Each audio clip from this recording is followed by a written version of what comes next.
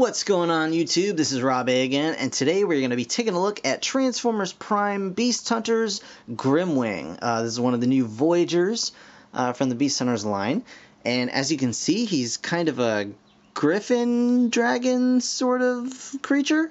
Either way, he's looking very cool. I'm really excited about having this guy. He looks really big and really just powerful in his robot mode, and I imagine his beast mode will look quite the same in in person, in hand. As you can see, he's got his Black Beak grapple launcher, and Black Beak is trademarked for some reason. Okay, so maybe he'll be in the show. Maybe that'll be a character in the show. I don't know. We've got an interesting image of Grimwing here on the side. Yeah, pretty cool looking. On the other side, it says, the most honorable warrior among the Predacons, Grimwing seeks glory through chivalrous combat with a worthy foe. So, total Beast Wars Dinobot sort of vibe going on here. He's even got kind of a similar head, actually. Little bit going on there. Maybe it's a throwback to his Beast Machines. Or no, that was Silverbolt. Never mind. Pay no mind to me. Either way, this guy is off the charts, man. He's rivaling Optimus Prime here. Strength is 10, intelligence 9, speed 8, endurance 10, courage 10. Wow, this guy is crazy going on here. And so he's got his Black Beak grapple launcher, and he's an Ursagriff. Okay. I have never heard that term before, ever, so very interesting. So yeah, I guess to me he's going to be like a cross between Silverbolt and Dinobot. How nice. Either way, I can't wait to get him open out of the package, so I'm going to do just that. I'll see you guys in a minute. Alright guys, so here is Grimwing in his beast mode. Now, he is supposed to be an Ursagriff, which is a griffin with the body of a bear. So this is supposed to represent a bear. But I'm not seeing a bear here, guys. I'm sorry, just not seeing a bear. There's really nothing about this that says bear to me. I guess you could pass maybe no, really, there's nothing. There's nothing that says bear here. But nevertheless, it is a very cool beast mode. I do like it a lot.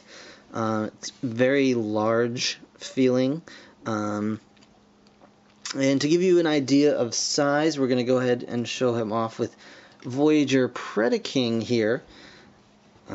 Here they are together. You can see that Grimwing looks definitely more hefty. I mean, it doesn't have the tail, the super long tail, but if you put them right next to each other, he definitely looks very, very beefy by comparison. So I guess that would lend itself more to a bear body than like a lizard or reptile or something like that.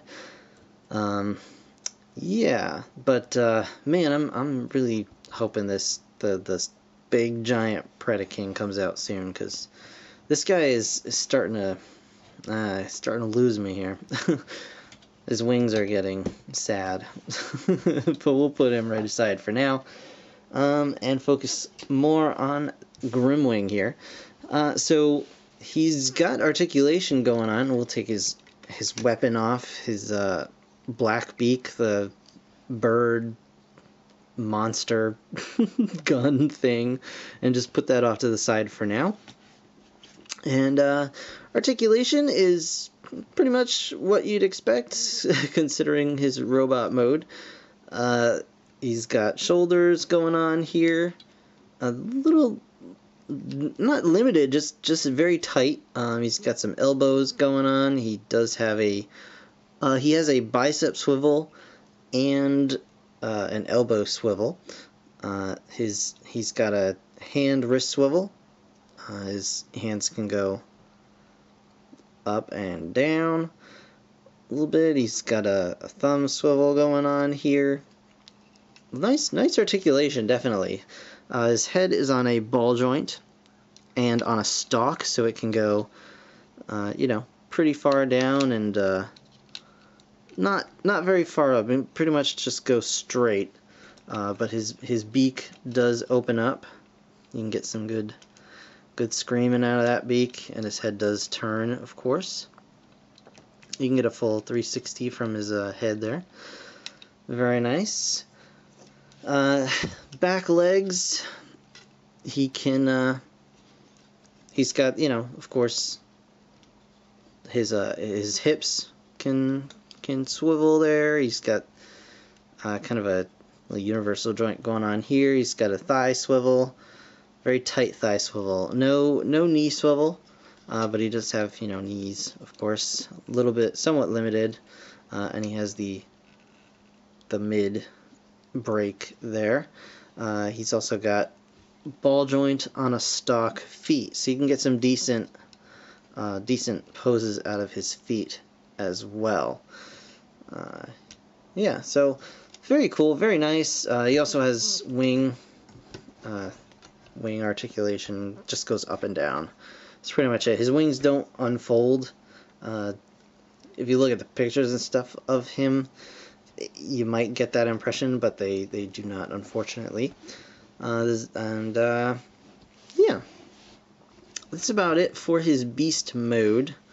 It's very nice coloration. I really like the paintwork on this guy. I think the green just makes the gray actually look better. It really does stand out quite a bit. Actually, I said he had limited knees because it was like this, but he actually does have a double hinged knee, so I was totally off on that. He has a crazy amount of knee articulation.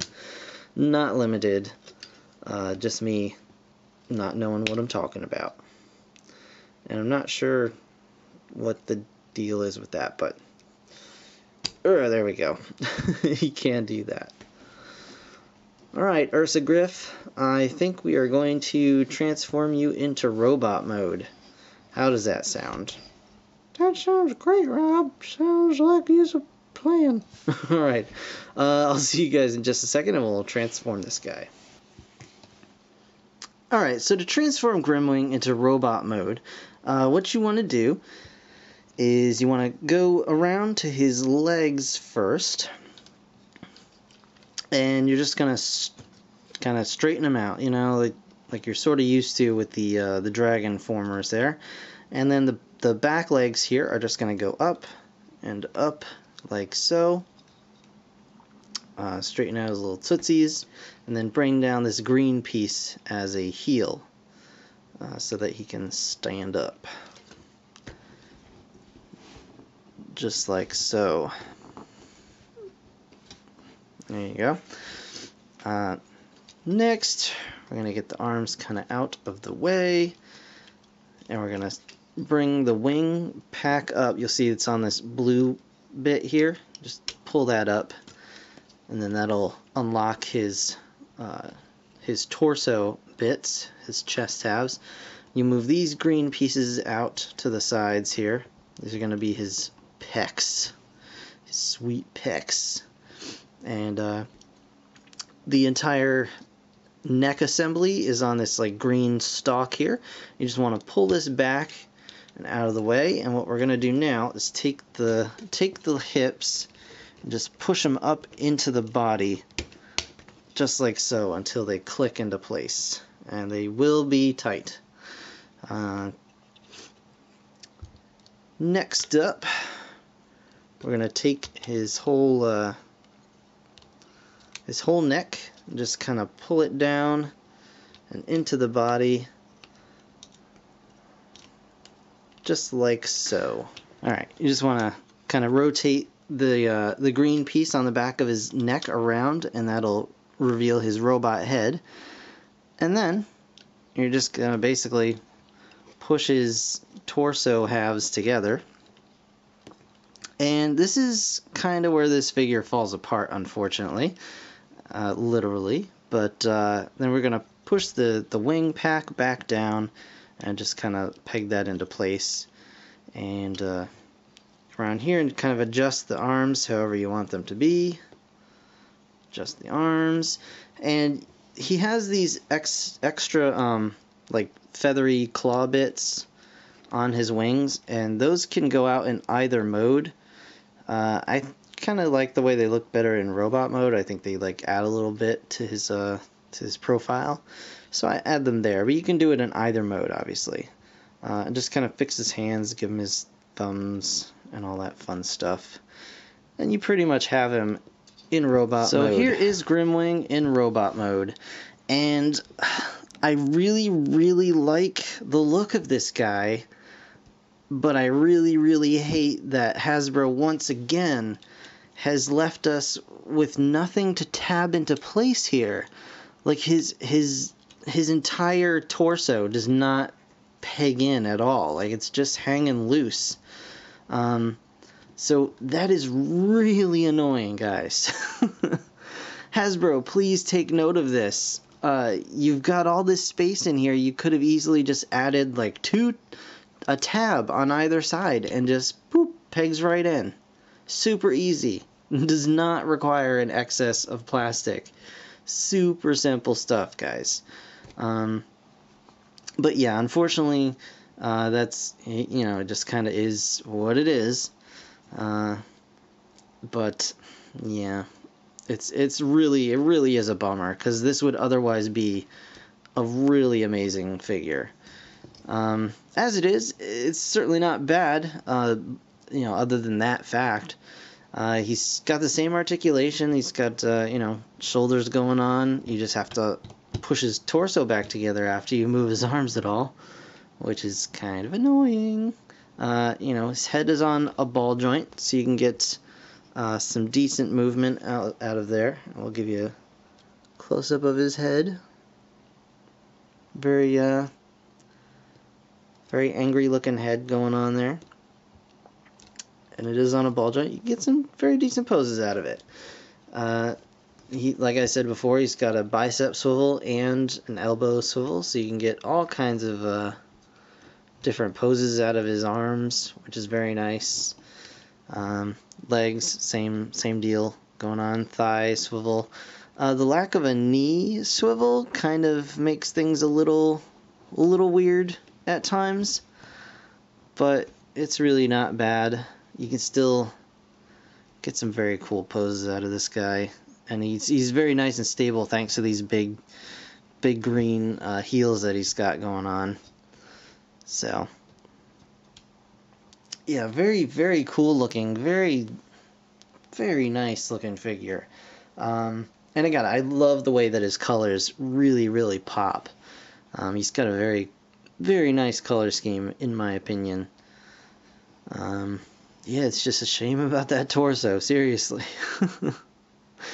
But yeah, really cool, very nice. I'll show you guys his weapon really quickly here. So here is Blackbeak, and the way Blackbeak works is he's got this little bit on his back here, and you just unravel the string, and then you can push this plunger, and the theory is that it'll fire this this missile. But yeah. Let's see. There we go. It kind of fired the missile. You can see he's got a big, ridiculous bird mouth going on here. And as well as the missile itself, aside from having gunk on it, I don't know if that's from inside this thing. Huh. So that needs to be cleaned. But that's really weird. There's totally like dirt on the inside of this thing, but I've never touched it before today. It just came out of the package. That's so weird. All right. But yeah, you can see that the missile itself is shaped like a bird. It's got a beak, it's got wings going on, so it's really weird. It's a big giant bird head that vomits out this weird little bird, and then you've got this little fin back here. You can retract it, pull it right back into the mouth, and then fire it off again, just like that. which that worked much better this time. So yeah, so that's Blackbeak. I don't know if this guy's going to be in the show or not. I don't know if he's going to have this weapon in the show. It would be a really weird dynamic if he did, to have this kind of like noble warrior and then this insane lunatic gun that that just follows him around everywhere because he's attached to him. But yeah, I'm interested to see where the TV show goes with these other dragon characters, if they're even involved at all. But yeah, so connection points, you can attach Blackbeak to his arm here like this. You can also stick him in his hand. You can hold him like that. You can mount him on his back if you so desire, to kind of get him out of the way. And I do like that they added in a way to kind of store the string, unlike Soundwave there. So you just wrap it up and then plug this right into the back, and it holds everything very, very nice and tight, and everything gets out of the way quite nicely. So some quick size comparisons here. Just let me grab a few guys. Here he is with Voyager Prime. So you can see, while Prime looks like more bulked out, this guy actually looks kind of bigger in person.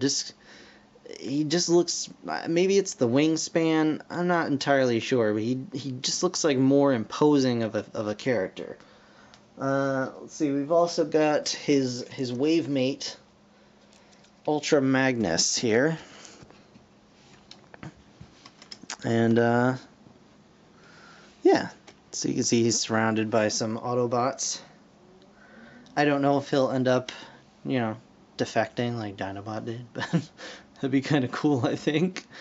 Yeah, but you can see he's a decent sized Voyager. He's a little short in this image, but his legs are also a bit bent due to my posing. So he is just as tall as these guys normally. A little bit taller than Ultra Magnus, actually, and I think just as tall as Prime. Yeah, but definitely a cool figure. It really, really is a bummer about the torso. Yeah, that's just really is a bummer. I don't know if it was cut for costs or if it was never implemented in the first place, but it kind of detracts from the entire figure, unfortunately. But anyway, I still recommend it. He's still a great toy. He looks amazing in hand. Even better than the prototypes did, in my opinion. But I think that's going to do it for this review, guys. I want to thank you so much, as always, for watching. Be sure to comment, like, subscribe. I've got more reviews coming on the way. I've got Ultra Magnus. I've got the rest of the new deluxes coming as well. Hopefully those will be here soon. And in the meantime, thank you guys so very much again for watching. I'll see you guys in the next one. Bye for now.